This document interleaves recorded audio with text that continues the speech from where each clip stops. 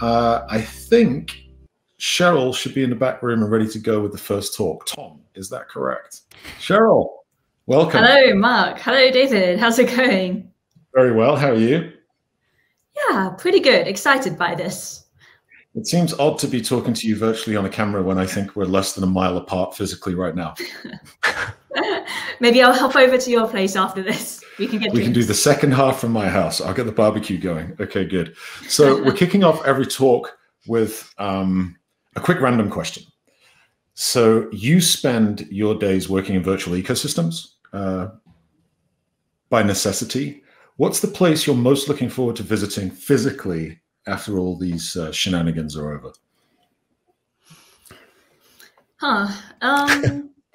So 1 year ago, before the pandemic, I think I said I wanted to go to Bali, and I think that's still pretty high up on my list. All right, solid choice. So without further ado, Cheryl's going to be giving us her 10 predictions for cloud native in 2021. Cheryl, are you ready? I am ready. Let me just share my screen.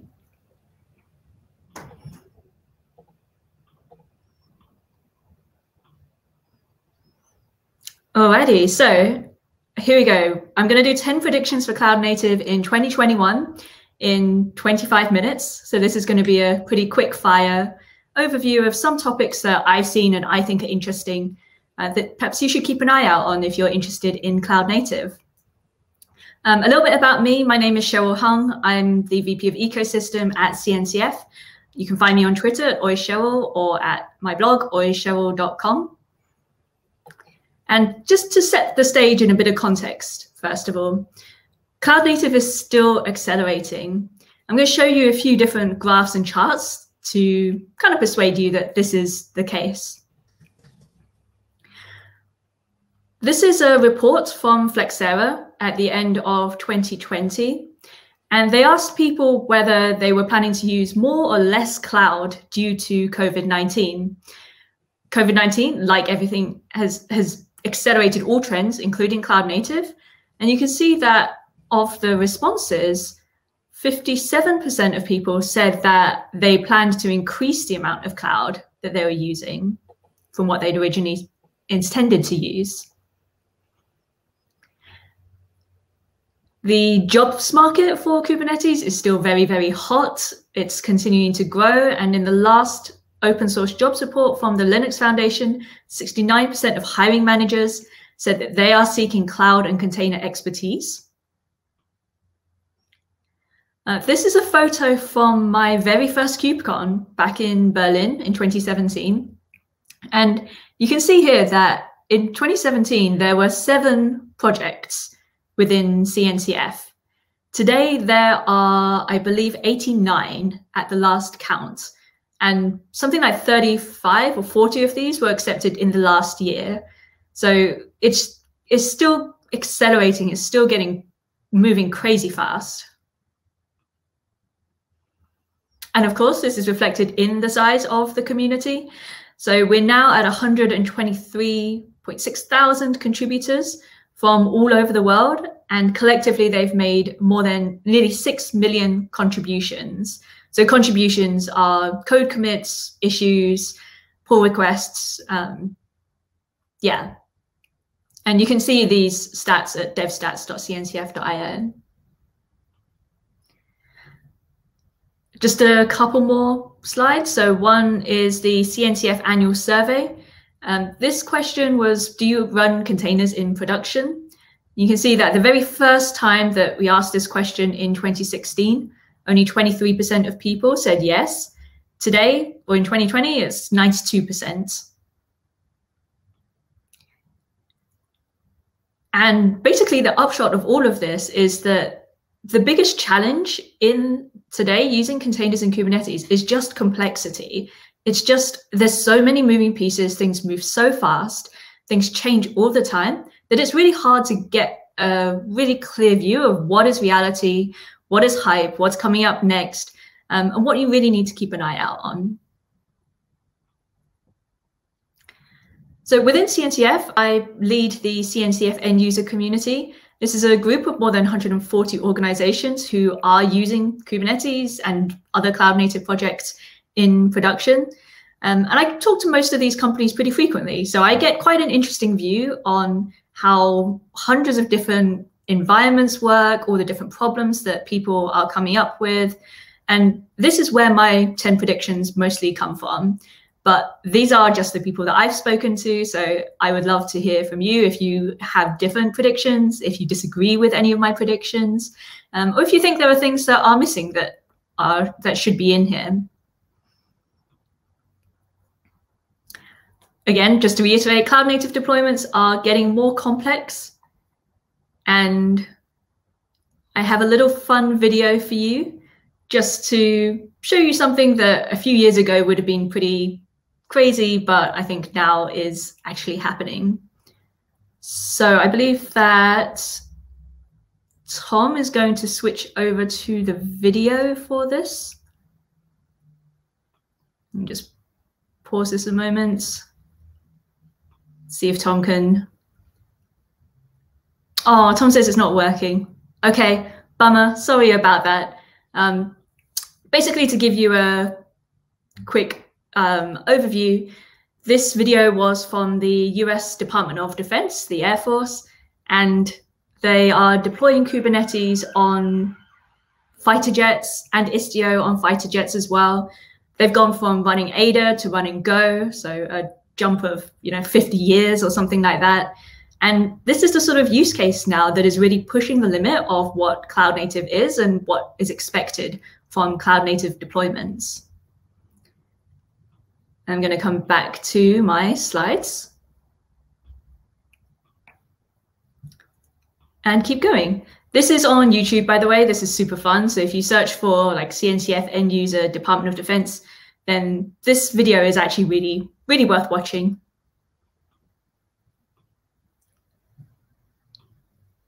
Okay, so that's the context. Context is cloud native is still moving super, super fast.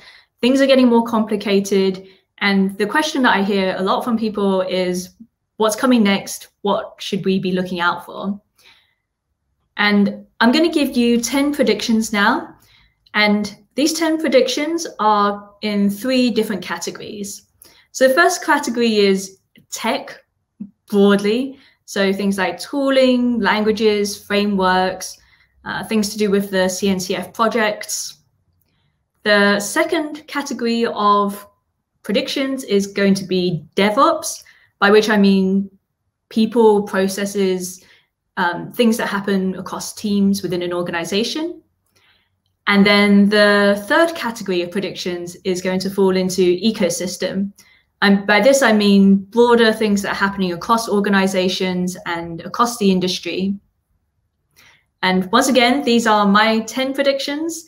And I would love to hear from you, whether you agree with these, whether you think that some of these are just hype and not real, or whether there are things that you think that I've missed that other people should know about.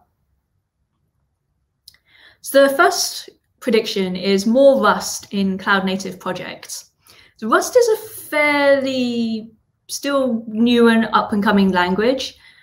This is the Red Monk survey that they did in the third quarter of 2020. And it's just the popularity rank on GitHub and Stack Overflow. So Rust is kind of up and coming, I would say, a little bit. It's still kind of, it's not the sort of like Go and Java and C++ ones that are further up here. So what we're seeing within CNCF is that more and more projects are being written in Rust. Today, there are 75 repositories from the same devstats.cncf.io website, but more and more are coming in, and we're thinking this is probably going to increase in the future. The second prediction is that cross-cloud becomes more real. And I know that Mark was mentioning hybrid cloud a little bit earlier, so I would love to hear your thoughts on this.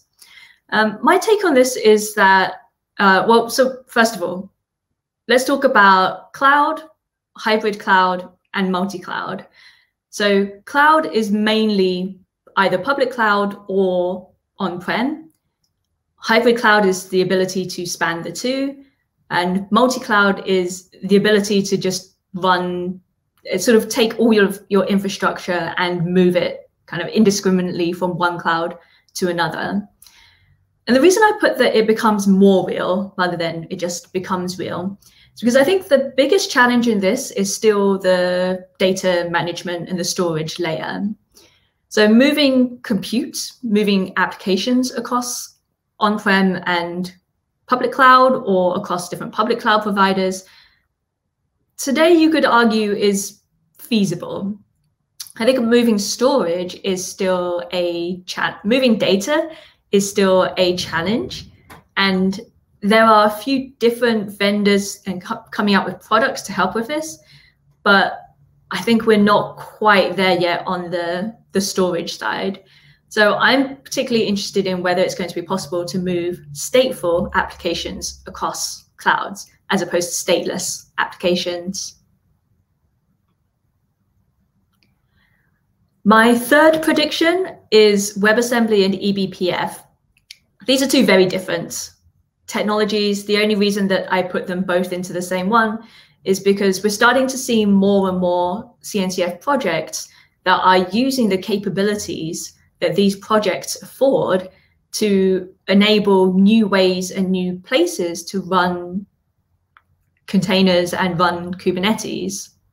And one of those is Edge, which again is very applicable to today's conference. So when we're talking about Edge, we're talking about the distance from the user, basically. So at the closest to the user, 0 to 25 kilometers, you have things like phones and smart devices. A little bit further away, you have regional edge and access edge. And then today, and the furthest away, is the centralized data centers that we pretty much have nowadays. And there's more and more interest in moving compute towards the user because this provides for a better user experience and enables you to do things that you can't do purely within the cloud, the traditional cloud data centers, but it comes with a whole host of problems. And some of these problems are you have reduced control over the devices that your containers are running on. Your resources are constrained. You don't have unlimited or seemingly unlimited compute and network. Your network is unreliable. So you might have limited connectivity. You might have delays and disconnections. And you don't have as much control. So your devices are potentially insecure. But having said that, I think that this is definitely something that the telecom industry has a lot of interest in. And so I think this is something that we're starting to see a lot of really good movement on. And moving on to moving from tech to the DevOps kind of predictions now. My next prediction is for GitOps. So GitOps is a paradigm where you declare your entire infrastructure declaratively and then within Git, and then rely on software agents to update from your Git repositories to the live running systems. This actually combines really nicely with Kubernetes on the edge because you can do things like have your deploy containers to all of your devices at the edge just by using something like Argo CD to manage the images versus what's running on the devices. So this has really started to take off, and there is a working group around it called the GitOps Working Group. So if you are interested in learning more about GitOps, about understanding what are the benefits of it, then I would recommend you join this working group to hear a little bit more about it. My number 6 prediction is chaos engineering. So chaos engineering has been around for a while. The best practices came out from Netflix, probably a decade ago at this point around Chaos Monkey. Chaos engineering is a little bit like vaccines. you inject a little bit of harm into your running systems, and that makes the overall infrastructure stronger. So you might inject, say, you want 50% of your requests to fail, or you want 50% of your requests to go more slowly than expected. And that way you find out what are the effects of this on your services and what do you need to fix. There's a couple of projects within CNCF, like Chaos Mesh, that are up and coming and supporting this paradigm of chaos engineering. I haven't seen massive widespread deployments of this yet, but I think this is a really, really great idea. So I'm definitely looking forward to seeing this one grow a little bit more. Number 7, the rise of FinOps. So FinOps stands for financial operations. It's basically managing cloud costs and figuring out how to optimize your cloud spending. And this is from the same report as the one that we talked about earlier. It's from Flexera. And when they asked the respondents, what are your top cloud initiatives for 2020?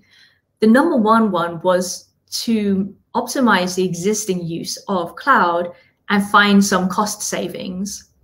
And a little bit further down, we also have better financial reporting on cloud costs. So I think this is interesting because I think pretty much every company that is running on public cloud at some point will get to this stage of needing to understand and needing to manage their costs more effectively.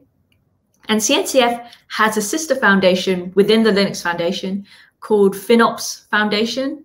And this is a foundation which is led by practitioners at the moment, mostly by practitioners. And this is people who are trying to solve this problem and figure out what these best practices are right now. So if you are interested in FinOps, then just look up FinOps Foundation and meet the rest of the community and find out what they're doing. Number 8, and now we're switching into the ecosystem predictions. So number 8 is pluggable developer and operator experience. And what do I mean by this? So one of the criticisms of Kubernetes, very rightfully, is that it has a very, very steep learning curve. You have to spend a lot of time understanding concepts before you can actually start using it. And actually, back when I was an engineer at Google, we used to have this same problem with Borg, that it would take people 6 months to onboard to really understand how to use Borg effectively. So Backstage is an open source project, a CNCF project that came out of Spotify. And it is a dashboard which is intended to be used by developers and operators. And it's based on a plugin architecture, which means that different vendors can add in different vendors, or open source project maintainers can add in different parts and plug into this one single dashboard. So I think this is actually a much nicer experience than using raw kubectl or using whatever wrapper you've built on top of that. And I think that this is something that will make it a lot easier for people to get started on the kind of Kubernetes world and the world of containers. Number 9, service mesh consolidation. Service mesh has been a hot topic for a couple of years now. And one of the side effects of that is that we have quite a few different projects within service mesh. And I'm predicting that this year, these kind of settle and we get fewer, sort of more effort behind a fewer number of service mesh projects. Which ones those are, I don't want to speculate about now. But I feel like we're kind of at that tipping stage when it comes to service mesh. And I put this diagram in here just because I really like it. This is the Monzo application graph and the different, I think this is the pods. Each one of these represents either pods or services, and the different communications that happen in between each of those. And the last one, number 10, end user driven open source. So obviously I work with end users a lot, and with the end user community, what we're trying to do is to make sure that the voice of the end user is effectively amplified, and it helps kind of bring the reality of what open source, of what cloud native really is, what it really means, and for that feedback to go back into the projects and to make it better. One of the initiatives that we started around this is the technology radar, the end user technology radar. This is where we survey the end user community once a quarter on different topics, and we file the different kinds of projects that the different answers about what they're using to solve those problems into a radar, where we say, you know, some things are fairly mature, they're placed in adopt, and then some things are trial, so they're a little bit perhaps newer or perhaps not so widely used, and assess of things that are perhaps not used, so are kind of up and coming, or perhaps they're on their way out as well. So I would recommend that you go to radar.cncf.io and read the last couple of reports in this. Okay, that was a very, very lightning fast summary. So let's just review what we talked about. Number one, cloud native deployments are getting more and more complex. People are expecting more and more out of their infrastructure. So the best way to stay on top of what's coming next is to get involved with the community and find out what's happening from other people. Here's a rundown of those 10 predictions for cloud native in 2021. So in tech, we had more Rust in cloud native. Cross-cloud becomes more real. WebAssembly and eBPF are enabling new modes, new places where we can run containers, including Kubernetes on the edge. Within the DevOps predictions, GitOps is growing significantly, as is chaos engineering practices. And FinOps is a concern for a lot of different companies who are using public cloud. And this is something that, again, is kind of up and coming, but I think is very, very interesting. And then ecosystem predictions, pluggable developer and operator experiences to make it easier and help people onboard faster. The number of service meshes is probably going to consolidate behind a few projects. And then end users are going to become a much more prominent part of the community. And I'm just going to highlight two of these a little bit more that CNCF is putting some effort behind. One is the Kubernetes on the edge. So if you're interested in cloud native telcos, 5G and edge, then there are a couple of different working groups that will be interesting to you. One is the cloud native networking functions working group. So the goal of this group is to figure out what cloud native means for telco workloads. And then another one is the Kubernetes IoT Edge working group. We also have a survey open at the moment, which you can complete, where we're trying to find out a little bit more about how people are running Kubernetes on the edge. And then the second part is the technology radar, which I mentioned at the very end. So if you go to radar.cncf.io, you can read the past reports. So the most recent one in February 2021 was on secrets management. The one before that was on database storage, observability, and continuous delivery. So I do recommend that you go take a look at that. And if you are an end user yourself, as in you work for a company that is not selling cloud native products or services, but you're using them, then I recommend you join the CNCF end user community, where you can get access to the data and to the companies behind these reports. And you can contribute to them yourself as well and help other people within the community. So for that, you can go to cncf.io/end user. And that is it. That was a very, very quick tour across my 10 predictions for cloud native. I believe we may have a minute or two left for questions. Hello, Cheryl. Thank you so much. That was fantastic. The questions are being streamed in from many, many, many conduits. Tom, do we have any that you'd like to bring up? Because I've got one of my own, if not.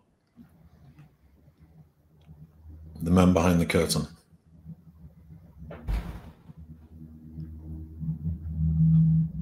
Okay, moving on. So my question, Cheryl, is about the technology radar. I believe this was inspired by the ThoughtWorks technology radar. Maybe you could tell us a little bit about the background there and how it's grown over time. Sure. So the whole idea behind a technology radar is to kind of reveal the landscape around new and upcoming projects. So kind of emerging landscape. And the ThoughtWorks radar is sort of 10 plus years old at the by now, and they do a once a year, hundreds of different topics across all kind of areas of technology. So I kind of borrowed this format and made it more frequent and shorter, with the goal to reveal not just what one company, in this case ThoughtWorks, uses, but what a whole community thinks about particular topics. So by creating, we do a survey for the end user community. We recruit a team of volunteers each time so that they are really the voice of the community, and they're the ones who decide what ends up on these final radars and what are the themes and the predictions that they saw. So yeah, it's actually been incredibly successful so far. I've had companies tell me like, hey, we present this internally when we look at choosing a technology. I've had meetups say like, we schedule a meetup every single time that one of these comes out so that we can compare what we do to what the end user community does.